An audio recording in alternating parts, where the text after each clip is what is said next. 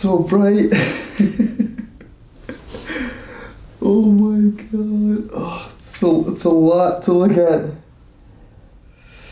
I really want to look, but I can't.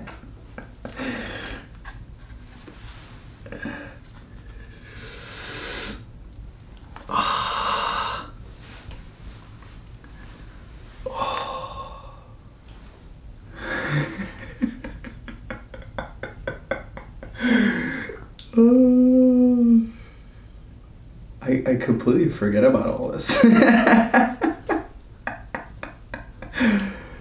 All that existed was. Oh my god, this is so beautiful. It's a really beautiful practice. Oh my god.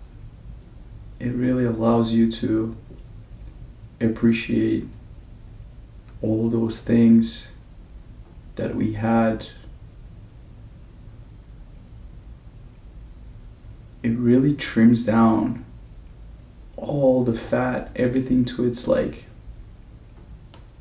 core nature of it. And when we get closer to that nature, you know, all those feelings and thoughts and everything about us that's arising, we realize none of it is really us. We don't need to identify with any of them. All we really need to do is just be this space that all that is arising, and we just watch it all happen, and when it runs its course, we just let it go. And being in that space, that timeless space, is just a beautiful place to be.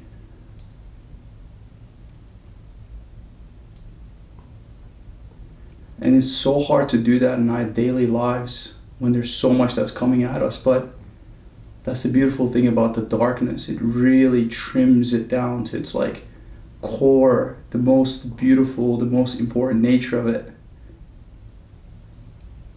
What remained is so limitless, it's so timeless, it's so vast, and it's so deep, and it feels like there's no bottom to it.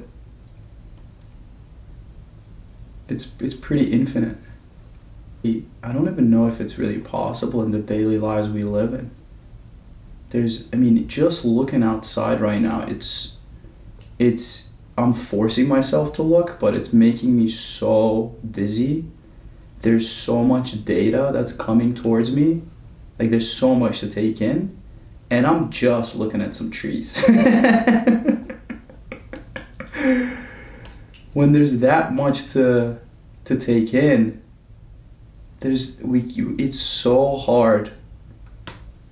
We just get distracted. We get farther and farther away from the core nature of things, and that's really what the darkness allows. It helps you focus. There's so many emotions, thoughts, things that we get uncomfortable by, things that we get curious about. All of those things are popping up. But when we ask the question, where these thoughts and feelings they're all coming from, and who's producing all these, and you just rest with that answer, you actually find that there's nobody. And you're kind of left with this limitless, vast, big space. And when you rest with that feeling of it is probably the most important thing, and it's so beautiful.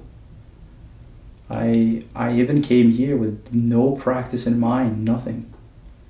I don't even know how to do like breath work, or like, let alone even meditation. I don't even meditate really. I mean, I've done it a few times, but not really. It's something called for me, and I just showed up. But I would say I mean, your guidance has been tremendous. You know, whatever you took, I took it to the heart, and I just made, and I like that you clarified it with saying there's no right or wrong answer, it's just an exploration. So instead of trying to find an answer, I would just practice it whenever an emotion would arise, and I would say, you know, I would get offended by something, a thought. And I'd be like, who's the one that's getting offended by this? And then I'm like, me. Well, I'm like, okay, so who's me? And I would just go deeper and deeper and peel that onion. And the more I peeled it, I just couldn't, there's no answer to it. And I'm just left with this, like, just space. And it's just like, it's awareness. It's endless. And I just sit with that. And then I would watch those emotions and things that I would get offended just come, and then it would go. Like, where did that go? I didn't like let it go. It just kind of went on its own, but it also appeared on its own. So who's really in control here? No one. I'm not. I just allowed myself to go as deep as it wanted to go. Like, a lot of those things that my ego would get, well, I'm calling it an ego because I don't lack of words for me, but like, I would just get offended by it, and I would get angry. Like, it is me. But then the more I just went deeper into that, where is it really coming from? Who is it producing these?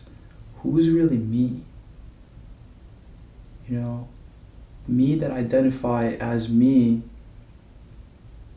the thoughts that's popping up, is that me? The feelings, is that me? But all that feels pretty random. So who's really me that's in charge of all this? And yeah, there's just nobody. Like, and honestly, I was in there, I told you, I'm like, I don't know if I'm ready to actually accept this. Like, I did not like it because I want there to be control. I want there to be me. Yeah, but there's just not. Yeah. Like you mentioned, it's an endless journey. It really is. Just weaving through all these traps and having the courage and the humbleness to just say, like, okay, I can let this go. I can let that go. I can let this go. I can let that go. I don't know what's going to happen. I don't know what's going to come. I don't know who I'm going to be, but I'm just going to keep going. And that's the theme of darkness. It's really trimming the fat as much as possible. And like, you don't want to bring anything here. You just want to like show up and like forget everything that you learned in the past almost, and let the darkness be your teacher. And as long as you have this trait of like allowing to receive whatever it's giving you, that's really all you need, because darkness will show you the path. But if you think you already knew the path and you're coming here to confirm that path, you're just, I don't know. I mean, I don't think you're going to do well in here. It's going to be difficult. The deeper that I went, like, it did not feel good after a certain level. I'm like, after a certain point, I'm like, oh, this is really good. Let me go deeper. I'm like, oh shit. I'm like, let me go deeper. Oh my God, I don't like this. Well, I don't have any other choice. I'm like, I'm already here. Let me just find another thing. I'm like, oh, this is awful. So the deeper I went, the harder it got. But then, again, the practice is actually just allowing whatever that comes. Maybe you don't feel blissful, but it does feel good to go deeper and like be exposed to the truth. It does feel more freeing. And that's really the feeling that I'm after personally. I don't really care too much about the happiness or blissfulness, because all that just comes and goes. But the peace, like the freedom of it, stays. And that, if you can embody that, anything that comes, you allow it to come. Anything that goes, you allow it to go with no attachments to it. But the feelings like happiness, if you're pursuing happiness, it's a major trap. Because sometimes it'll come and sometimes it'll go, but you don't want to let it go. Then you're gonna get trapped in there. I mean, yeah, it's an endless illusion. I would not want to chase happiness. I like hardships in life. Like for me, I've experienced so much hardships, and all of that I learned incredible amounts of skills, incredible amounts of like perception shifts, and I knew something as hard as this would give me some sort of skill that I could learn, but I didn't know what it was. But that wantingness to do that wasn't purely spiritual. It wasn't.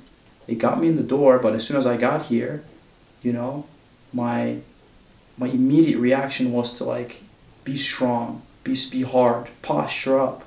But that doesn't work in there. You need to actually soften up as much as possible. I really didn't need a whole lot of tools in there. I mean, that on its own, just receiving, letting go of when it runs its course, and just resting as that awareness, that for me, I could have been in there for even days, and I would hold on to that practice. That's the reason why darkness is so beautiful, because it's like, that's it. It just trims all the fat, and you get really like close to the core of what's really the most important. It helps you so much. These types of things of perception shifts are not really accessible for the average people like me that just go to work day to day, you know, work out, you know, watch some movies and stuff. It almost feels more like it belongs to people that live on mountains, and like people like, you know, like Blue and Aubrey type of people. Like it feels so far away. But this is, you just book it, show up, do it, but you allow people to do it, and you created this whole place. And plus on top of it, I am extra immensely appreciative of you personally, is because your guidance, your friendship, your mentorship has been, I don't know how I would do, honestly, without you. Because the practices that I brought in there were actually your practices. You actually said, hey, maybe like look deeper, and like you would say one word, we didn't exchange a lot of words. It's not like we just sat down and had full-on long conversation. This is probably the longest conversation you and I ever had. But you would say like one thing, and then you would leave, and I would take that one thing and go so deep with it. But whatever you said, it's just like, it's exactly what I needed in there. You said, I would say, I'm trying to figure out blah, blah, blah. And then you said, well, maybe like ask the question, who's the one trying? And then you would leave. I'm like, fuck, what does that mean? And I would let that take me as deep as I could go. So I really appreciate your mentorship. For me, it's been tremendous. There's no anybody trying to embody their beliefs upon you. There's no reading books, listening things, practicing things. And it's so quick. It's only 3 days out of somebody's life, and it's everlasting. And there's really nothing to do. You just show up and you just rest. I kept trying to convince myself and just give myself the permission. It's okay. Like, you can rest here. Soften up. It's okay. You don't need to do stuff. And that's it. Like, this can really be life-changing for all of those ordinary people like me. Book your ticket, show up, sit here, rest. Our lives are so busy. You deserve that. You deserve to rest. Just sit here. All you gotta do is just bring the courage and willingness to receive whatever that's gonna show up. That's it. As long as you have that courage. I mean, I don't think what I've done was magical. I think all I've done was just open my heart and just allow myself to receive it. And when you do that, darkness will do its thing. You don't need to do anything. First, it felt to me like, yeah, maybe I should actually be prepared. But then I realize now that preparation is actually not a good thing for this. You don't really want to be prepared. You don't really want to sit through. I thought to myself, I'm like, maybe I should, practice meditating an hour a day, and I could have this practice, I could do that. But the simpler you make out of this, the better it is. And the darkness itself is a good, like, analogy for that. It's just dark. There's nothing there. It's simple. It's just one. Just dark, black. That's it. No practice. Show up and just open to receive it. A lot of things that you may know, it may actually get crushed in there, and you just gotta be okay with that.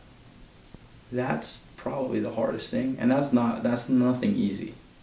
Like everything that you've known your whole life, and some of these things you earned to know and it helped you in your life, but in there, if it gets crushed, you gotta let it crush it. Like, and that's again same theme, allowing whatever happens, opening your heart, and whatever he wants to do to you, you gotta, if it cuts deep, let it cut deeper.